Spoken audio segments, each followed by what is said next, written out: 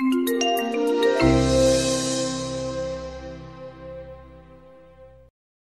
excited that our talk here in San Francisco is Mitch Altman. Yay! Who is good for a San Francisco talk because he embodies so many of those classic San Francisco ideals of exploring and experimenting and being creative and figuring out how to live a life true to your ideals. So founder of Noisebridge, our local, co-founder of Noisebridge, our local epic hackerspace, and CEO of Cornfield Electronics with all these cool toys that people here can play with after. Take it away. Cool.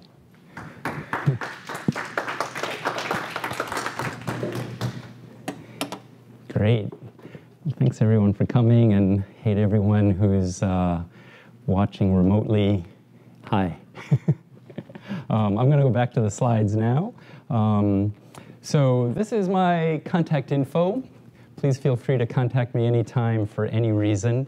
I'm totally happy to help any way I can, always. So I'm going to be talking about a lot of stuff that is totally my opinion, obviously. Even if it sounds like I'm saying it emphatically, it's still obviously just my opinion, and I don't expect everyone here to agree with everything I say. But you know, we can learn from the experience of others for sure, but in order to live a life that each of us, in order to live a life that you feel is totally awesome, you got to do things in your own way. And that's often not what conventional wisdom tells us is the thing to do. So it's just my opinions.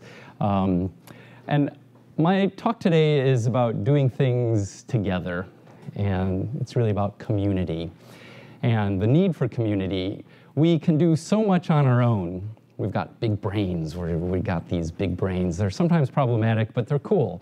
We can do a lot on our own, but when we put our big brains together, we create something way bigger than the sum of our parts, and that's why we have, you know, like companies and things. That's one of the good things about companies.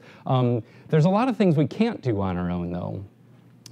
Like, here's some high school kids that I met in China who were invited there. They knew nothing about all this physics, but each person knew some things, and they had some mentors there, and collectively, starting from nothing, they made an atomic force microscope out of Legos.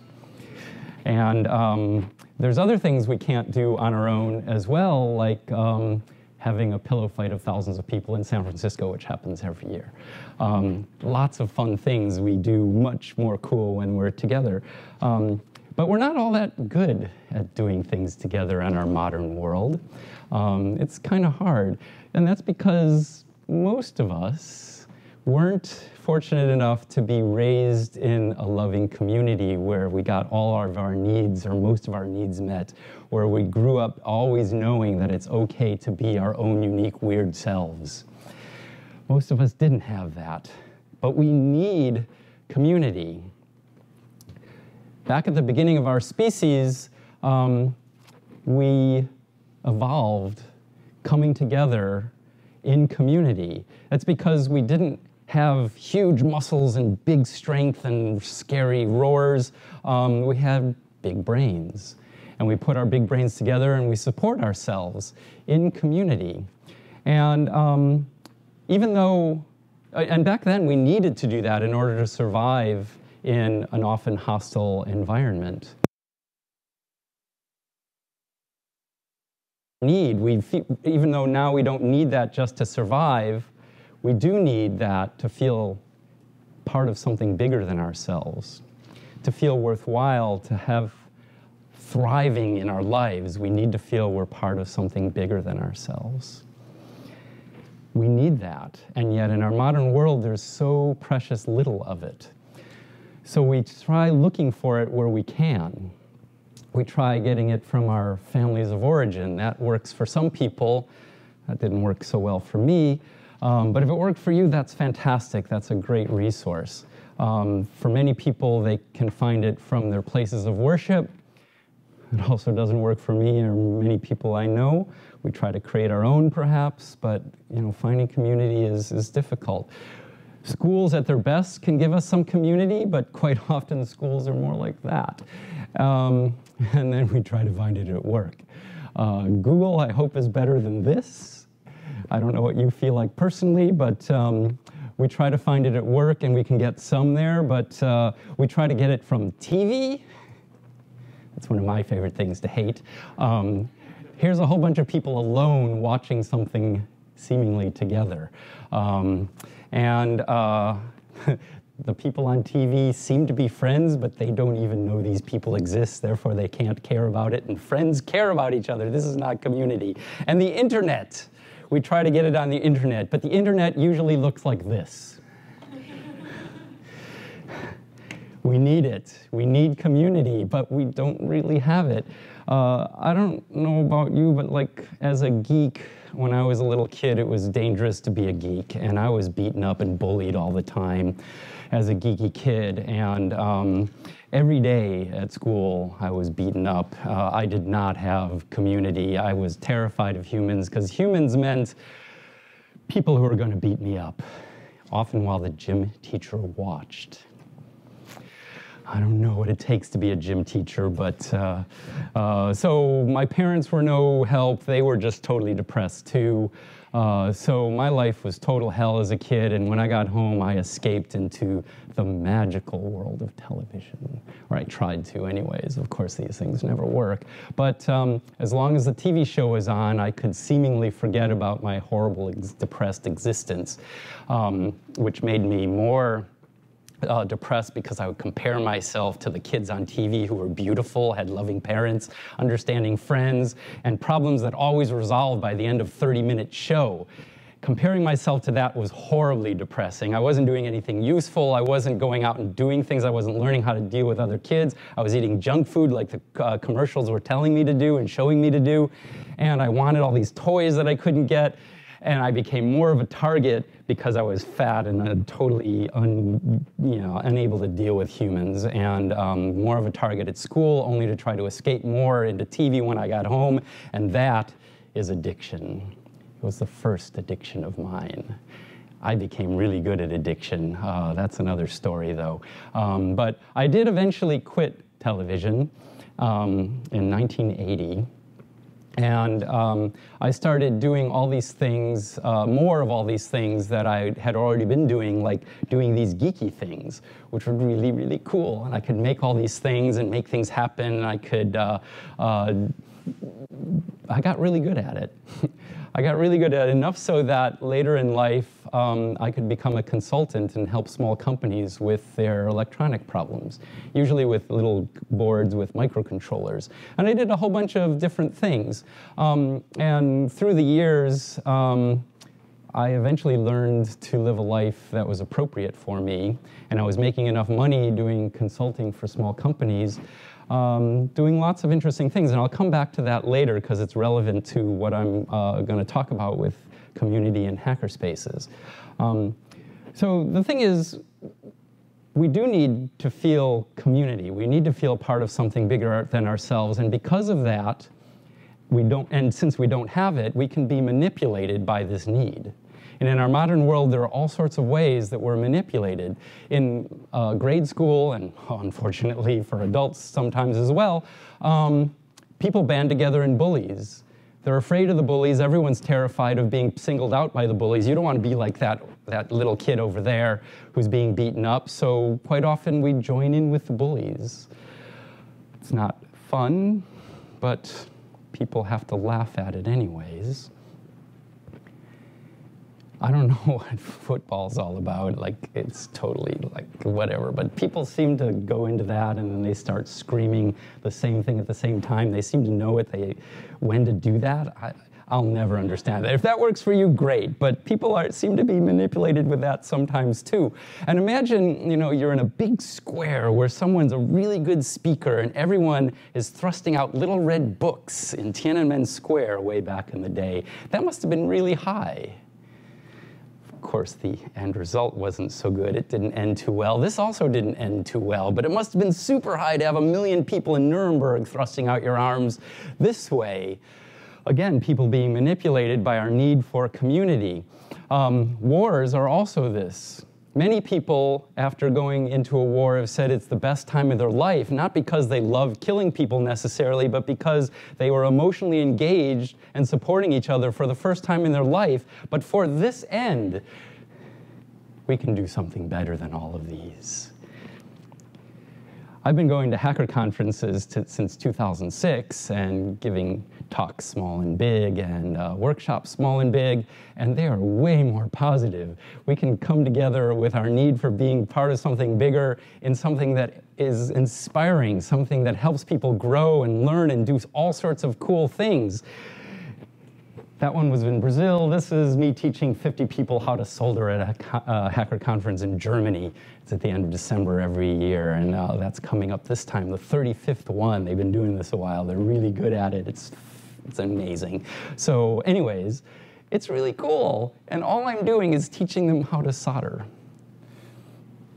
Big deal. They're just melting a little bit of metal, and they can make a blinky light. But look, they're happy.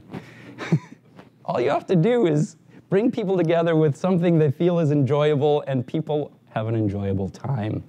Hackerspaces are the everyday, every night version of this in your own local area. And there are thousands of them in the world, and they do that really well. So, hackerspaces, what are they? Well, they're way cooler than any internet meme you can think of. They're physical places where people come together in supportive community. Everyone's encouraged to explore and do what they find meaningful in doing. That's it. It doesn't matter what those activities are. It's places where people do this, and it's super enjoyable. It's really about the community. Whatever the activities are, is my opinion, is really just the excuse for people to come together, because we need that. And when people are coming together in a hackerspace, they probably are going to come up with all sorts of cool tools to do the things that they want to try doing. And there are a lot of cool tools, but it's not about the tools. Again, it's about the community. Get that? Community. Okay, so, but hackerspaces do come up with lots of amazing tools, all sorts of amazing things. And people usually think, if they hear hackerspace, makerspace, whatever, they think of tech. And there's plenty of tech to go around, lots of amazingly cool stuff. And these are just some of the things that I make to teach people electronics and soldering. Excuse me. And, but there's much more than that. There's so many activities, and depends on the people who start and run a hackerspace, what kind of activities go on, which means what kind of tools there are. And so there can be fabrication tools for building amazing things with laser cutters and 3D printers and wood and metal and plastic. There can be all sorts of things for art and craft, like this, or music, food. Food hacking is amazing. Biology and science and math and whatever people want to do. But again, it's about community. And here again, some happy people who I'm teaching to solder. They're happy. And it's for people of all ages, old and young. And it doesn't matter if people ever do what I'm teaching them or anyone else is teaching them. Just the act of coming together inspires people. And if they make something and it does something they think is cool, it gives people a sense of accomplishment. It gives people a sense of confidence that they bring forward for the rest of their lives. And who knows what people do with that in their lives once they have that. And yeah, it's amazing. It's actually magic. So I do want to mention that I'm calling these things hackerspaces, but people can also call them makerspaces, fab labs, or whatever. They're all these different names. It doesn't matter which name you use, as long as they're places where people are supported by their community to explore and do what they think is really cool. I like the word hackerspace because it's not about making a thing. Making a thing is great, but it's much more than making a thing. It's about coming together and supporting each other and doing it because it's wonderful. I like the word hackerspace. Again, it's the original word, so that's the one I'm using. And since I'm using hackerspace, it involves the word hacking. Again, there's many definitions for this. The word hacking was used by the mainstream media to talk about people breaking into computers and stealing stuff. That is not what we do at Hackerspaces. If anyone does that at any hackerspace and they get caught, they get booted. So it's not really helping people to come together. So hacking, in my way of looking at it, is really seeing the world as full of resources. Our world is full of resources. There's all sorts of things. There's things we can buy. There's things that other people have thrown away. There's all sorts of things we can use, and we can use them for any purpose we want. It doesn't have to be for the purpose that it was intended for by the people or the companies that created it. We can use all of this for our projects to improve them. We can see what works, what doesn't work, and then we can learn from that and share that with other people. And that is what hacking is all about. And that's the definition that was created in MIT at the Model Railroad Club in 1953, before people really even heard of computers. So it's not about computers, it's a way of looking at things and being, a way of being. And we do all of this because it's incredibly enjoyable. And if you're a geek like me, we have to do this. So it really is a way of living. And that's another reason why I like the word hackerspace rather than just makerspace. You don't have to be an entrepreneur if you're a hacker. But if you're going to be a good entrepreneur, you do have to be a good hacker. You must. You must go out and see things and what works and do things your own way and be supported and share. This is what makes a good entrepreneur. And I'm going to mention something about entrepreneurship because that's part of Hackerspaces, not all of it, but part of it. And you've probably noticed that in our world that there are a lot of startups now. We are in San Francisco where there are a lot of startups, and unfortunately almost all of them are stupid. I'll talk more about that later too. So I am against stupid startups. I want people to do something meaningful and worthwhile and put that into the world. So anyways, what can be hacked? It's not just tech. Of course, there's tech and electronics involved, but there's art and craft and music and science and yourself. We need to hack ourselves if we're going to improve and live our lives. We need to hack our communities to continually grow, see what works, what doesn't, and make our communities better. We hack the planet because the planet needs improvement as well.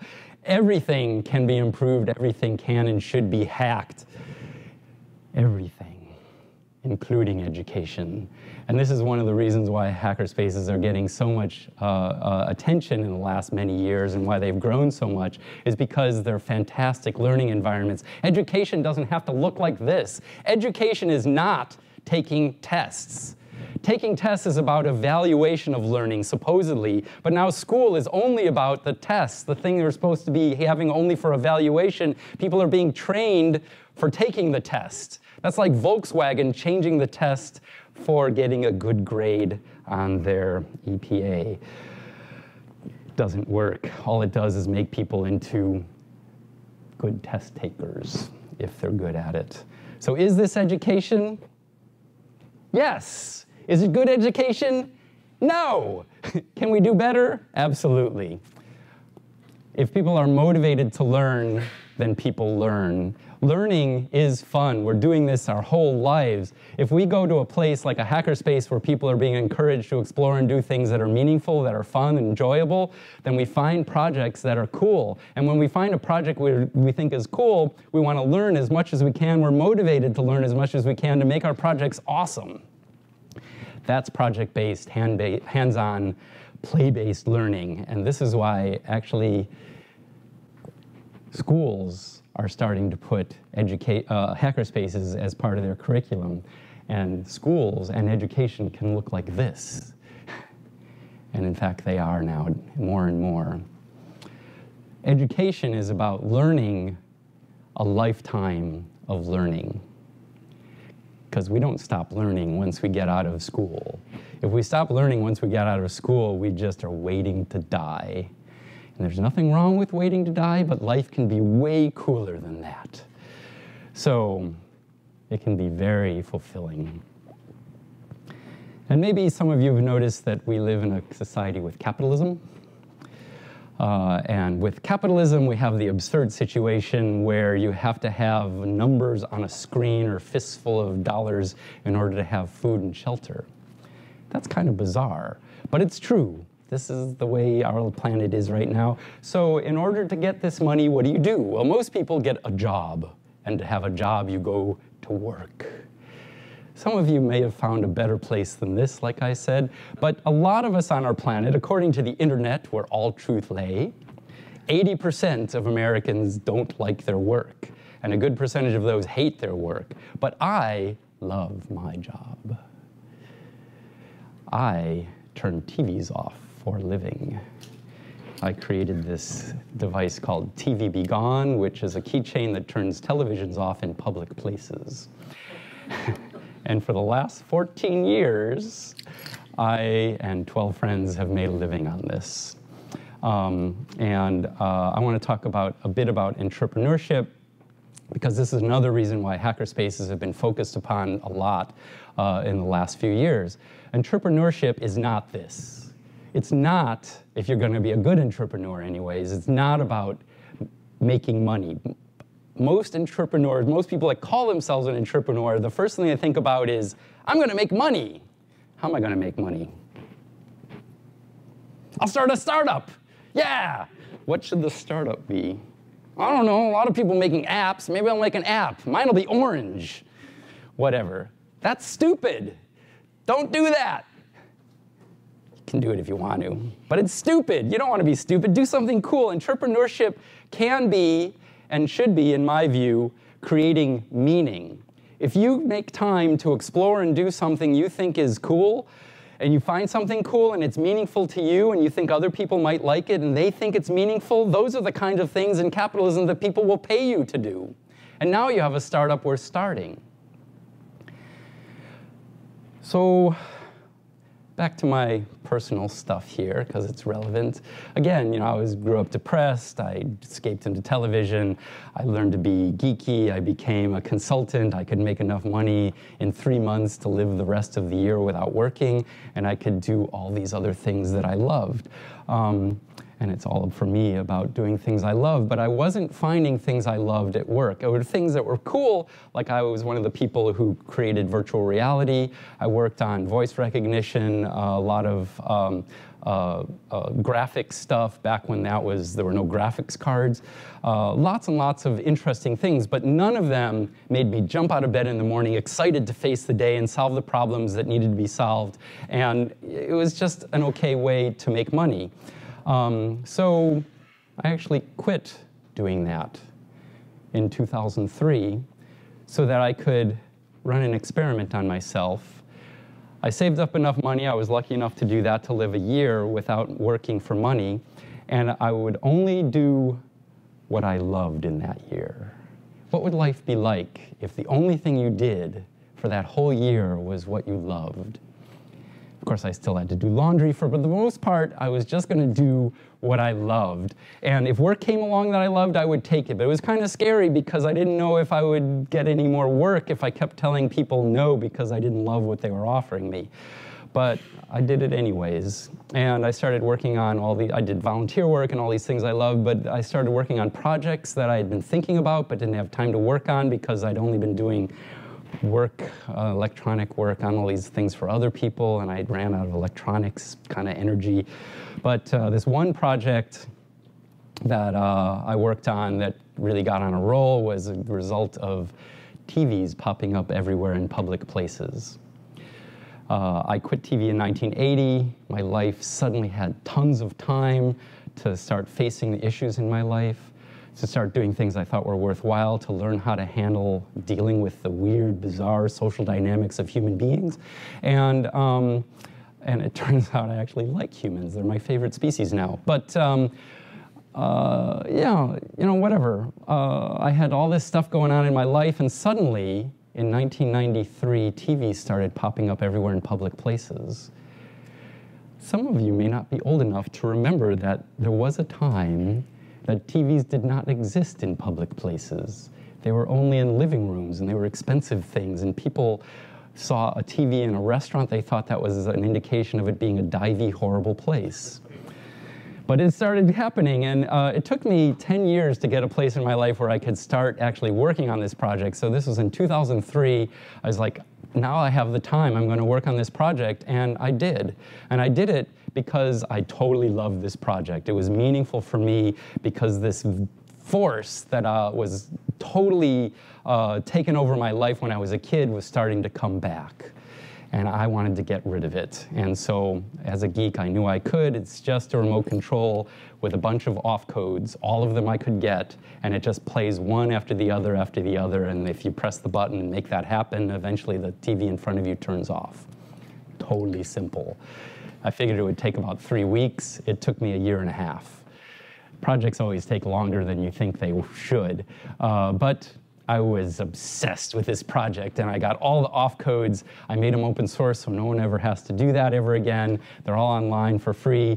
Grab them, turn TVs off. But I made TV Be Gone, and it was a work of love. A bunch of friends helped me, and I made one for all my friends, and we all went all over San Francisco turning TVs off in public places, and it was really, really fun. And of course, they told their friends, and many of their friends wanted it, and it turned out many of the friends wanted them, and that's when I thought, gee, this thing that I just made one for me and friends since they wanted them, other people want them. Maybe I could make a bunch, because one of the things I did as a consultant for small electronic companies was manufacture things for them. So I learned how to do that. Maybe I could make some of these. So I made as many as I could afford, which was 20,000. Kind of a gamble, but I did some math. I figured if I did that, then I could break even if I sold 5,000 of those 20,000.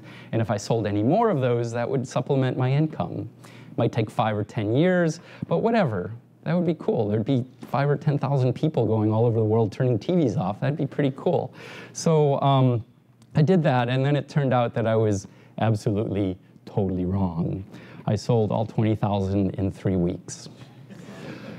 Yeah, I was on National Public Radio, New York Times, on People magazine, and Fox News. I was brought in a limo from my apartment in San Francisco to the Fox News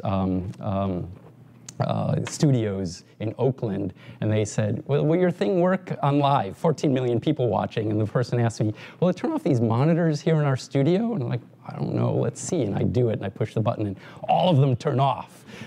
And the whole place like gasps, and then they start laughing. And yeah, and then afterwards, one of the people at Fox, he was kind of like looking around, and kind of like,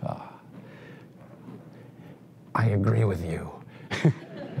And the odd thing is, 10 minutes later, another person that didn't know that other one did the same thing. So how many people at Fox are actually, yeah, if only. So anyways, that was 2004 when I put that out.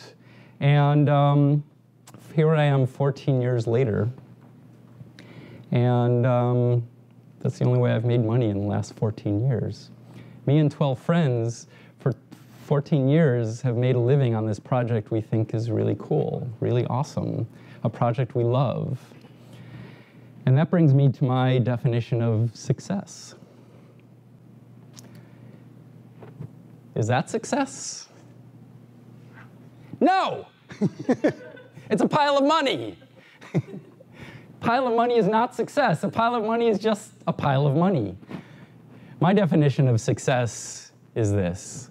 If you explore and do what you love and you find something you love and it's meaningful and you put it out there in whatever way and other people think it's meaningful and they're paying you to do it, you get enough of whatever you need, including money, to keep doing what you love, what more do you need? What more do you need? If you spend even 2 seconds more making money beyond that, you are wasting your time. Why are you doing that? So, community is what makes all of this really possible. I wouldn't have been able to do TV Be Gone just on my own.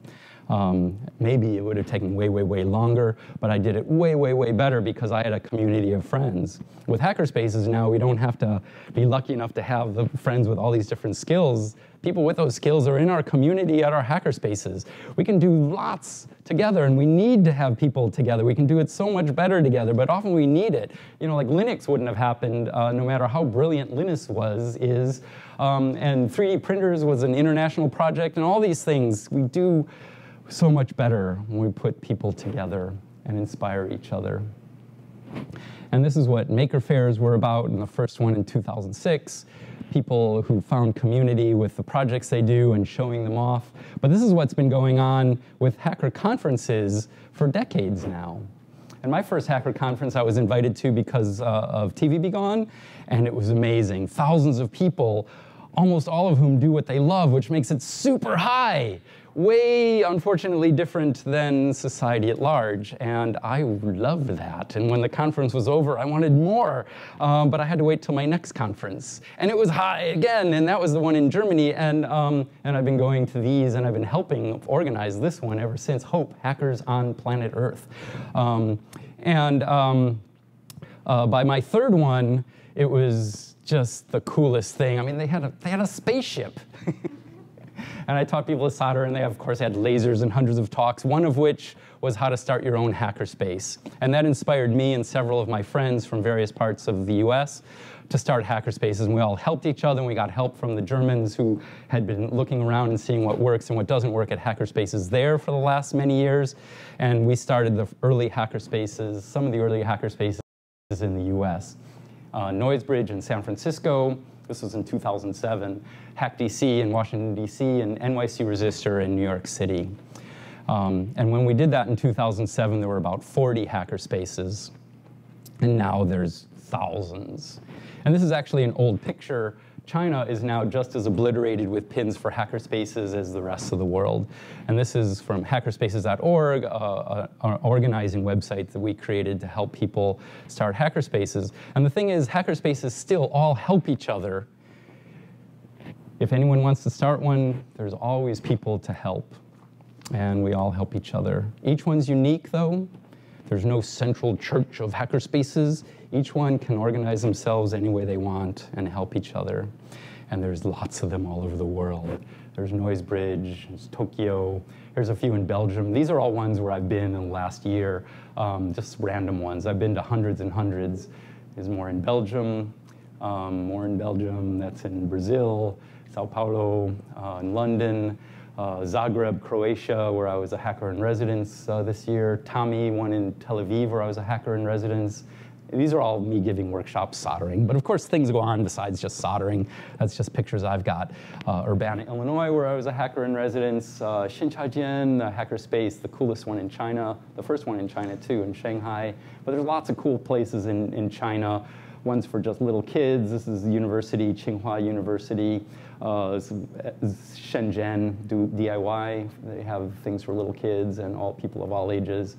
Chaihua is a way cool place in Shenzhen as well. And the head of state of China visited them in 2015, while all of Chinese media with hundreds of millions of people watching visited this space and said that this hackerspaces are the future of China for education, for economic development, and personal growth.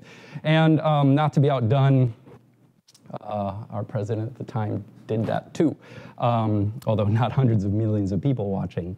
But after this, all bureaucrats all over the world knew that they must start hackerspaces. Unfortunately, they don't know what they are, and they make places that look like this, which is kind of a waste. But those could get filled up with people doing cool things if there's a community that can make that happen. I do want to say that community is hard work. We're not good at this stuff, but we got to get better at it if we want to have communities that are worth having. And I'm actually no longer part of Noisebridge because of some of the serious problems there. And I thought I could have, use my energies for something more positive for me. And that saddens me, but I do wish everyone they're the best. But community is very rewarding. It's very rewarding. And it's what's been driving me is helping communities around the world. And that's what I do. One of the things I do is I travel all over the planet. And I want to hammer this in for anyone watching. So let me do this. You out there, listen to this. Okay, great. Okay, so entrepreneurship doesn't have to be about just making money. You need to make enough money to make it all work. Of course, we have a capitalist society, but entrepreneurship, for it to work, has to happen this way in this order. First, you make time, and then you explore, and you find things that you think are cool. You keep trying things, you try it out. Some things work, some things don't. You keep learning from successes, from failures. You learn way more from failures because we fail a lot more than we succeed. But we learn from all of this, and you keep trying again and again. It's a roller coaster. There's ups, there's downs. It's okay, you keep going. You're driven by it because it's awesome, it's cool. And eventually you find something you love that's meaningful for you, it's meaningful for others. Now you have something that's worth starting because people will pay you for something they find meaningful. And now you have a startup that has some possibility for success. Unfortunately, on our planet right now, and here in Ground Zero, San Francisco, it's mostly driven by investors who don't care about anything except making money for themselves. No matter what they say, and they believe the lies as they say them. So if you have a VC, a venture capitalist, don't believe their shit. They believe it, but you don't have to. They want you to have an exit strategy before you even start, and they want you to become the next Apple and the next Google. There already is an Apple and a Google. I don't think the world needs another one. Some people might argue that we already have one too many of each. I'm not saying where I stand there, but I'm very happy to be here at one of these corporations who is doing at least some good things in the world. We also don't need to grow. Growing is not always good. We don't have to grow. We just have to have a sustainable business so that the people who are in it find what they do meaningful, and by doing what they find meaningful, get enough of what they need to keep doing it. What would your life be like if you were doing that? Maybe you are doing that here.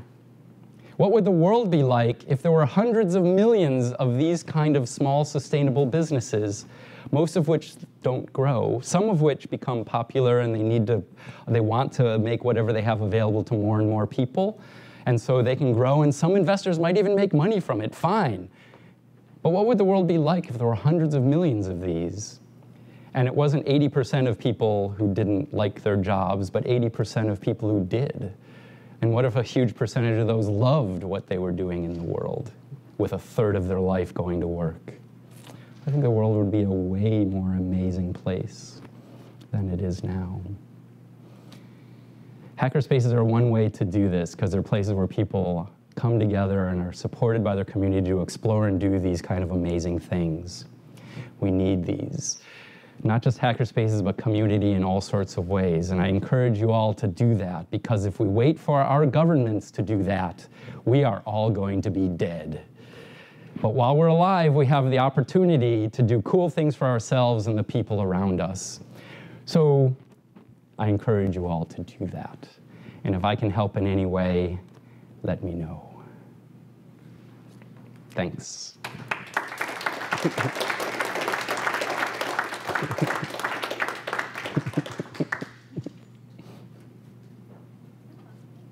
Yeah.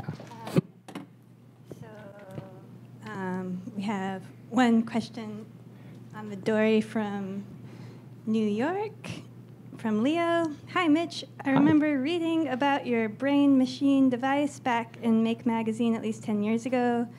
Now that some time has passed, what updates would you make for 2018 and beyond, if any? Well, a lot of things. I've been playing with brainwaves stuff all my life. As an undergrad, I was a guinea pig for psych experiments, physiological psych experiments. Back then you had to have things glued to your skull, and but it was cool. You could read your brainwaves. And people have been recording brainwaves since 1928. And the brain machine came just as sort of this flash of inspiration when I was meditating once. And I thought, what would happen if you played brainwaves back? And it turns out when I started researching that people had been playing them back ever since they started recording them in 1928. So I made Brain Machine as a a simple thing to encourage people to try to make something if they've never made anything before. And it was super popular. What made it super popular is that it blinks lights, the way it works, it blinks lights and makes sound at a sequence of meditation brainwave frequencies. And if it works for you, your brain just sort of syncs up to it and you follow along and then you meditate. But what makes it super popular is that your brain doesn't know what to do with the blinky light information that fills your whole field of vision. And so since it doesn't understand what to do, it makes stuff up. That's what our brains do when something doesn't make sense, which explains a lot of our politics. But what you make up when you're doing the brain machine is you draw from your imagination and your experience, and you see beautiful, wild colors and patterns. And it turns out a lot of people actually like hallucinating, so it's been a popular project for a long time. And I'm not the only one who makes things like this. I just made one that was really cheap and easy to make.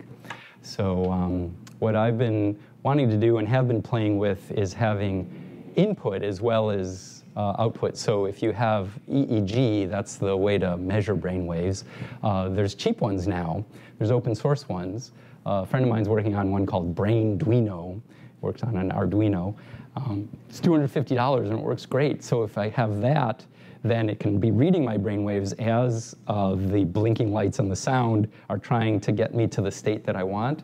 It can be seeing if it's working, and it can alter it and then get me to where I want to be rather quickly. Yeah, so that's what I've been working on. And then there's this other thing here. I had a Kickstarter for this a long time ago. And it's kind of weird, but it's like a brain machine, but it's way nicer sound and more gentle. You don't hallucinate, but it has a 20-minute sequence to bring you to the point of falling asleep, to help people sleep. So yeah, I put a lot of time and energy into that.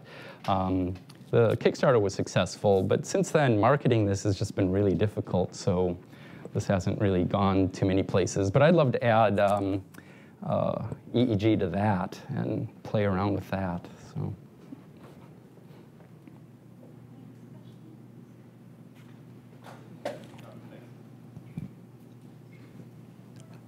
Hi there. Okay, good. Hey. Question for you about makerspaces and other communities like that. Can you comment a little bit about best practices to make them work? I noticed you highlighted Noisebridge where there were some difficulties, but what do successful makerspaces do to make the community grow and thrive? That's a big question, and it's unique to each space, but there's a few things that are probably common for all the ones that are working. Of course, you need to have a business model so that you get more resources in than you use. And that definitely includes money on our planet. But there are a lot of hackerspaces that are, there were more in the past, but that are squats, and they need very, very little money. But you need a bunch of, you need a space, otherwise it's not a hackerspace. Yeah, so there has to be some kind of model for bringing more resources in than you spend. You also have to have a way to organize yourselves so that everyone who's part of the organization feels like this is a great way to organize ourselves, a way of having decision-making that everyone involved feels heard and feels valuable. You have to have ways of having conflict resolution, because when you have one or more humans in a room, there will be strife. We need to have ways that are worthwhile to resolve the conflicts. When people have conflict, and it's always going to happen, if you resolve them, that brings people closer. If people don't, there's like, it's just a little thing, I'm going to ignore it, then it builds up and people have resentments. We've all had this with boyfriends, girlfriends, or whatever. It builds and resentments build. We have to have ways to encourage people to bring things up while they're little. That's not easy. We're all trained, especially in our modern America, to not say things we know people don't want to hear. But it's super important. We need to learn to do these things. Otherwise, people just end up drifting away rather than staying in a place that's challenging. Also, this is a hard part. It's not the fun part of having any community. You need to kick out people who aren't working. You give them plenty of chances. You know, you don't want to just go, oh, you crossed the unwritten law. Now you're out of it. Sorry. You give people a chance to change their behaviors and do it in a way that people feel good. You've got to do it in a way that's, in Noisebridge, we have only one rule, and that's be excellent to each other. Yeah, if someone's not being excellent, it's not okay to be mean to them. That's not excellent. So if someone's not doing things in a way that fit in with the community, give them plenty of chances. And learn from them as well, because that can be pointing out something that's not working well in your community. But be really nice to them and polite, assertive, of course, and resolve the issues. Again, that's a broad generalization, and it's not easy. It's easy to say. It's super difficult. That's one of the most difficult parts of being in any community or any relationship. But it's way worthwhile. So, yeah, those are some of the things. You have to have activities that people in the community want to do. And you have to encourage people. Everyone has to encourage each other to put a little bit more past their comfort zone into activities so that people have an exciting environment to come in. The ideal of the hackerspace is a place where people can just pop in anytime and something cool will be happening. And then more and more people come, and which makes more and more cool people come, and more people are doing more cool things, which make more people come because there's cool things happening, etc. So that was all kind of vague, I know, but if you have any specifics, I can address those.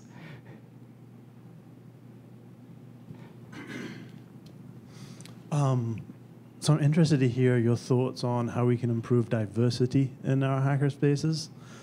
They do tend to be very white, and a lot of white privileged people are the people who are participating in them.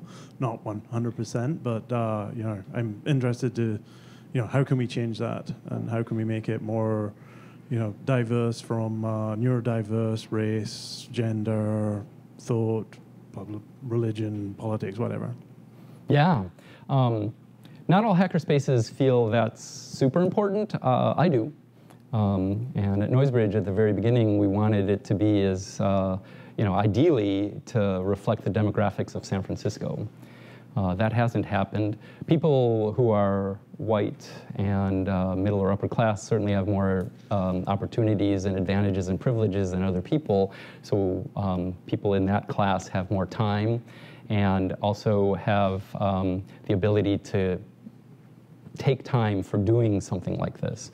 But given that myself included in that class have this opportunity and the added privilege, we can share that with others and encourage others to join us. So at the beginning of Noisebridge, it was probably about 40% female and 60% male and a handful of other genders. And we wanted to encourage people to join us.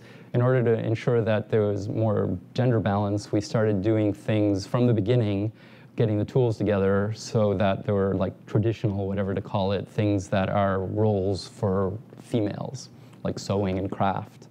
And what we found is really quickly, since sewing stuff's over here and soldering's over here, electronics, and there's other things and fabrication all around, it's just one big open space, everyone just starts intermixing. And there's no solid separation anyways between electronics and art, and electronics and sewing, or sewing and fabrication of other things. So, and there's certainly no wall that prevents someone of one gender going here or another gender going there, and there's nothing about a human brain, regardless of gender, that says whether you can or cannot hold a soldering iron, or can or cannot push fabric through a sewing machine. So doing these things that have been traditionally for one gender and making sure that they're there, especially for the genders that you would normally be underrepresented, has been a really good way at hackerspaces around the world to get more diversity in a positive way, and not just saying having a quota, because that doesn't seem to work. At Artisans Asylum in Boston, there was a woman who was super great at welding, and she started a class that was really popular for a while, maybe it still is, called Welding for Girls. And that was a way to get a whole bunch of women in who might not have come otherwise. San Francisco is a pretty diverse set of different peoples. Noisebridge is in the Mission, which was until recently mostly Hispanic, and yet there aren't many Hispanic people at Noisebridge. And we've been rather unsuccessful at getting Hispanic people in, which is unfortunate. There's been a number, but because we want it to be welcoming for everybody. So, but we keep trying. We have the broader problem of our planet the way it is and the way it has been for thousands of years. So we're not going to solve all the problems right away with just one organization, but we can try things, see what works and what doesn't, share it with others, learn from others of what works and doesn't work from them, and keep trying to make it better. And as long as we keep doing that, it does get better. Yeah. I think we're out of time, but if you have more time or have decided to quit your job and do what you love all day, last night we just decided to have this ad hoc pop-up kind of hackerspace setting, and we have lock-picking sets to play with, and we have Mitch's kits to play with, and we have our San Francisco makerspace represented to play with. So stay and play, and we can have a little San Francisco community. And is it okay if I take a picture of the audience? Anyone care? Okay, cool. Hi, everyone. Cool. Thanks.